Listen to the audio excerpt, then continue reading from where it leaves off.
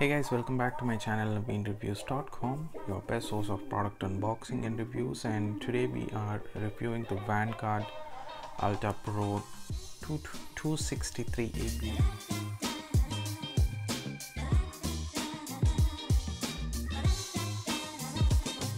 I believe there are different variants in this product. So this is with the pan head, so you actually can basically use the slider kind of effect using this tripod. And yesterday's video and the previous videos all were recorded with this tripod, and I just wanted to review it today. I mean, it's this is one of the best tripod. I think this is one tripod for all of the purposes. So if you are into product photography or product reviews, then this tripod also has amazing option, like over the head shots. Using this tripod you can get that. I didn't find any other tripod with so many flexibilities. I believe Manfrotto also designs and sells few of the products which has the overhead flexibilities and also the tilting effects, but those are very costly and I cannot afford to spend so much of money on a tripod. So this is an alternative for them. I mean, if you're looking for a good tripod, then this is the best solution for you. You can use it in multiple ways and it will justify all of the requirements. So that's a box. Hey guys, so let me bring in the tripod. So this is the tripod, the Alta Pro 263 AT, and this is the ball head which you can use. So let me just show you what all it has apart from what I have already told you. So there are two notches here. So the benefit of using this tripod is you can actually get some amazing slider shots. So if you see right now how well it actually bends, and it goes in both the directions. So it goes in this direction as well. So if you see, this is the smooth transitioning ball head which is embedded here, and it also goes in this way, and also the top head also tilts, so it can go from left to right and right to left. And to manage all these things, they actually gave two of these handles. So this comes in this small holder, but I don't see it of much quality. So you can always if you're not interested to store this or keep this, then you can always remove it. Let me just open this now and fix it on there and show you how you can build or how you can configure this. So this actually breaks up. If you tighten it more, it actually breaks up. So I don't feel that this is of any help here. So you can, if you're not interested, you can just throw it off.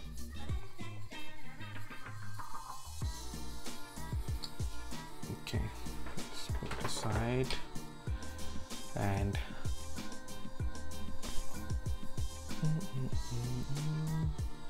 where's this? Okay, so let me just raise it above and see here. So this is the first one. So let me tighten this. Yep. So as soon as you tight, it will not go upwards. So earlier it was moving. So if in case you wanted to have some shots with those kind of effects, then you can, or you must have to loosen it a bit. And let me also put that one. So it's here. So this is where it actually goes in.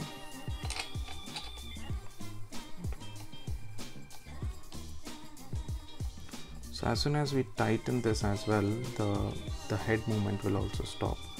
So let's tighten it. Yep. So right now it's completely tightened up.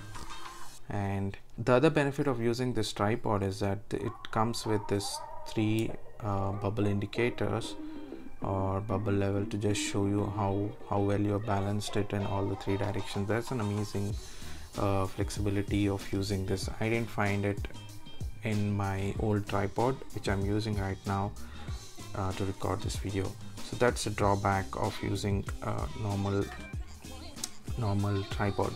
And also this also has good flexibility, like if you're trying to do some overhead shots, you can always do it.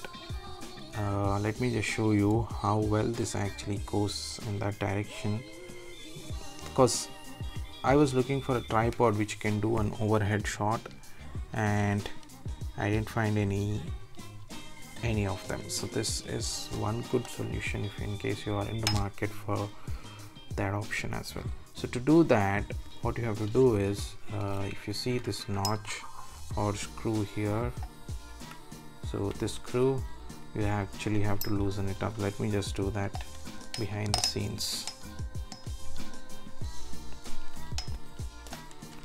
So I've loosened it up. So now my tripod will actually completely come out. So this is a top head, and there's a small spring action button here to actually bring it out, or else you cannot bring it. So we have to go back. There's an indicator as well, so you have to stop it before you completely pull it out from the bottom portion. Let me just slide in here and tighten it up. So now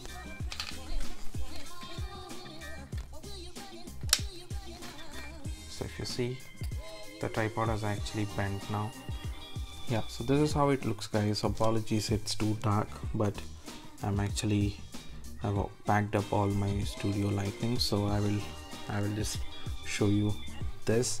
It looks like, the whole purpose you have understood how it looks. So I'll show you the subsequent video of using this overhead shots. You can always refer my previous videos, always shot using this tripod. So guys, so this is how it looks after you try to do an overhead shot. So there's a small clip here, kind of thing which holds this movement of this head. So after you are done with the shot, you can just release this lock and put this back in this direction and loosen this guy, and yeah, make sure you slide it slowly, because my previous tripod I've actually broken it because it didn't had this kind of cushioning kind of thing. So I used to immediately drop it, and what it did is it actually broke the middle part. There's a plastic layer in it and it got broke. So just make sure you handle your tripod very good in a neat manner and safe manner. So once you're done, you can just put this lock, and that's it. It is locked now and you cannot bring it up. And you can also adjust the height, or you can adjust the height using the extension legs, the extension tubes kind of thing. This is all, I believe, it's made up of aluminum. This is not carbon, so it is okay, a bit heavy, but carbon would be much lighter, and it is also costly. So I didn't feel that I didn't feel good to spend so much of money there. And the legs are also pretty okay to withstand multiple usage, like in different locations.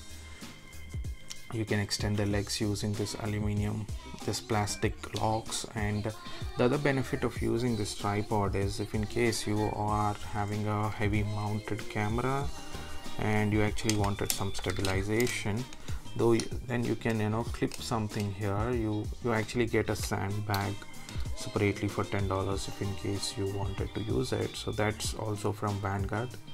I believe it costs somewhere around $10. So you can fill in that bag with some sand and hook it up to this, so that a tripod will have more stabilization. So the overall appearance is this, guys. So it looks like it is okay to have this tripod for multiple uses or multiple purposes. You can have this tripod for multiple uses, and it also comes up with its own tool set. So they provide this tool set to tighten up if any of the nuts or bolts gets loosen up, so you have this flexibility as well. So the overall, I believe this tripod is mandate for you if in case you are looking to have a tripod for multiple users. Don't take a standard tripod now if in case you are initially planning to start up a channel. So you must always have a tripod which can do all purposes things, like as this one, like it can do the overhead shot, it can do the panning and tilting, and it also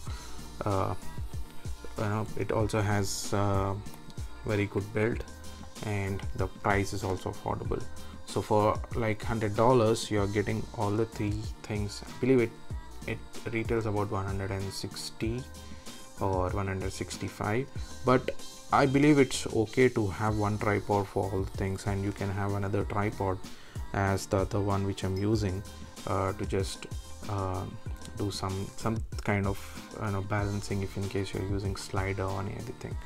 So that's it guys. So this was the whole review of the Vanguard Alta Pro 263 AP. I hope you have liked this video. Do subscribe to my channel and also leave in your feedback. If you have any questions, I'll definitely try to answer them. Thanks guys, take care.